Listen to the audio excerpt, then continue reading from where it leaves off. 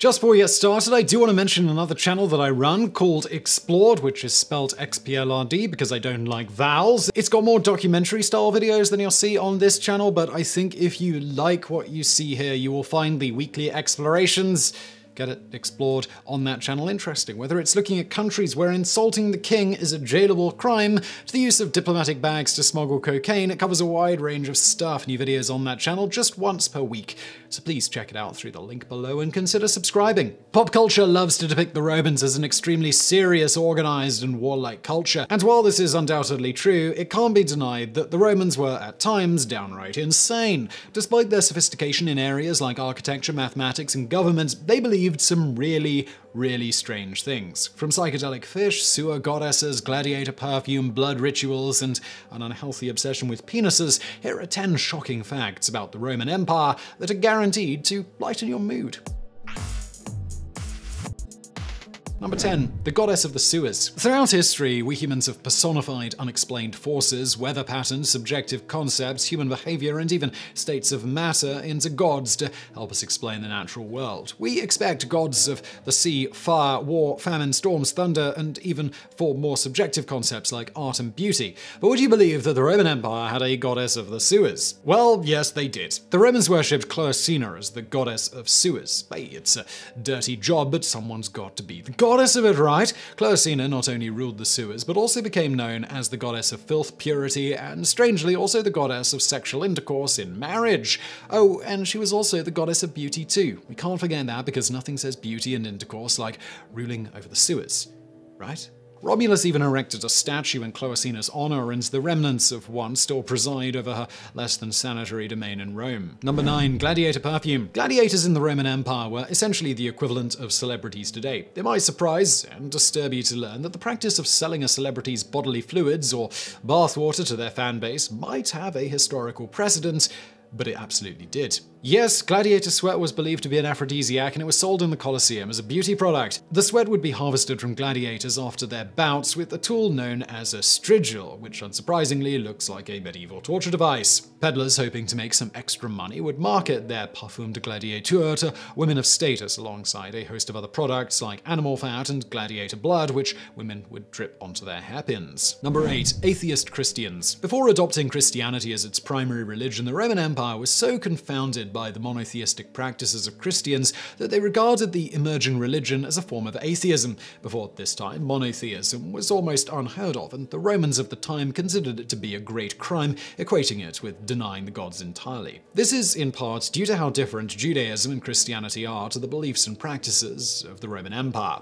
To the Romans of the time, Christianity didn't resemble religion as they knew it at all. To paint a picture of just how odd this must have been to the Romans, we must first understand that Roman household cities and any social gathering held within the confines of the Roman Empire typically celebrated or involved the worship of a Roman deity. It was a massive offense and resulted in verbal and physical abuse and sometimes even death. Number 7. They built the first mall. Yep, that's right. Trajan's Market is the world's oldest shopping mall, consisting of hundreds of shops, a covered market, and offices across several stories. The site also featured a residential apartment block and even a library. While Trajan's Market isn't nearly as famous as the Roman Colosseum, it's still considered to be a marvel of engineering. The shopping mall gets its name from Emperor Trajan, who's thought to be one of the city's greatest rulers. Through his military campaigns, 98 to 117 CE, he expanded the empire to the greatest it had ever been. He could be surprisingly progressive as well, enacting a number of social welfare and public building initiatives that would see him be regarded as the emperor who brought peace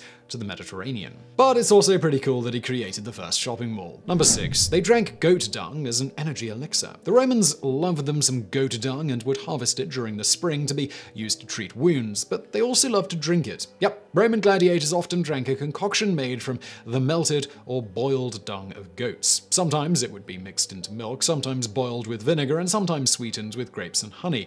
But almost unsurprisingly, gladiators were not the only ones who enjoyed this gag-inducing beverage. The famous mad Emperor Nero absolutely loved it and claimed that it refreshed him. So remember that the next time you complain about the mysterious ingredients found in today's energy drinks. Number 5. Hallucinatory fish. The Romans loved to have a good time. Nothing is surprising about that. The most common recreational drug used throughout the Roman Empire was wine. However, there were some cases of rich Roman citizens becoming addicted to opium, but the oddest example of a recreational drug came in the form of a fish no bigger than a household goldfish. Salima porgy, commonly known as sarpa sarpa, is a small gold-striped fish that, when ingested by a Roman who was looking for a good time, caused hallucinations similar to what might be expected from ingesting LSD. It's actually a form of food poisoning, which induces vivid auditory and visual hallucinations, nausea, nightmares, vertigo, and even delirium. So, yeah, just like LSD. So the next time your crazy uncle starts talking about their trip to Burning Man, just ask him if they've tried Salima porgy. Number 4. Same-sex marriage. Despite there being quite a bit of animosity towards homosexual relationships among Romans, sometimes referring to them as little Greeks due to how Greeks tended to tolerate homosexual relationships, and Rome would go on to create legislation condemning the act of same-sex intercourse, the Emperor Nero was the first Roman ruler to take a man as his betrothed twice. Other examples include Emperor Elagabalus marrying a famous male athlete named Zoticus and referring to one of his slaves as his husband, and writings suggesting that homosexual men did practice same-sex marriage ceremonies throughout the empire. Ultimately, how tolerant the Romans seemed to be of this practice, at least before the rise of Christianity, seemed to be determined by what class that person belonged to. Number 3. They also thought Christians were cannibals. When compared to the other crimes Romans thought the emerging Christians were guilty of, cannibalism is a unique one. To justify this claim, at least early on, Roman officials looked to the gospel of Jesus' Last Supper in the most literal way you can possibly imagine. When he stated that Christians would take his flesh and blood, Romans thought this meant literally. Thus, the act of taking communion was vilified as a blood ritual. But that's not all. Some officials went so far as to claim that these early Christians had eaten babies during initiation ceremonies, disguising the infant as some other type of meal and ravenously licking up the blood that was left in the wake of its consumption. The mad Emperor Nero would famously go on to persecute Christians, and it would be some time before the religion would come to dominate the empire. This is, of course, a common theme with humans. We fear things that are different, at least until that new thing is proved to be harmless to us, but it is a bit surprising that the Romans were so adamant that Christians hypothetically drinking blood counted as a form of cannibalism, considering the next part of this list. Number 2. Romans drank gladiator blood. Along with enjoying gladiator sweat as perfume, they also thought that their blood had magical properties. This is in part due to them thinking that it cured epilepsy, something historians think must have been a coincidence. Roman religion even claims that drinking a gladiator's blood had the power to purify a person's very soul.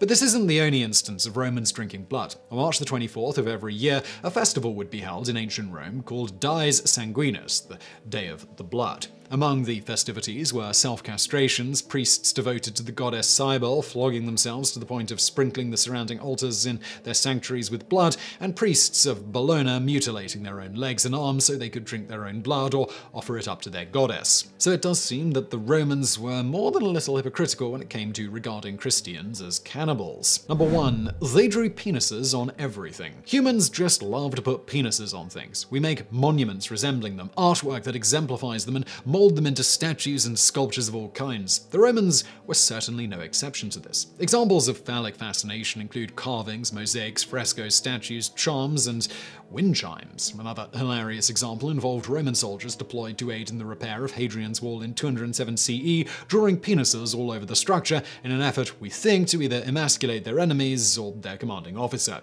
Romans revered the male form as beautiful and powerful, so the penis was a symbol of power and war. Unsurprisingly, the Romans also had a god devoted to phallic power named Facinus. His devout followers wore their penises with pride and believed their sexual energy would provide protection. So I really hope you found that video interesting. If you did, please do hit that thumbs up button below. Don't forget to subscribe, and thank you for watching.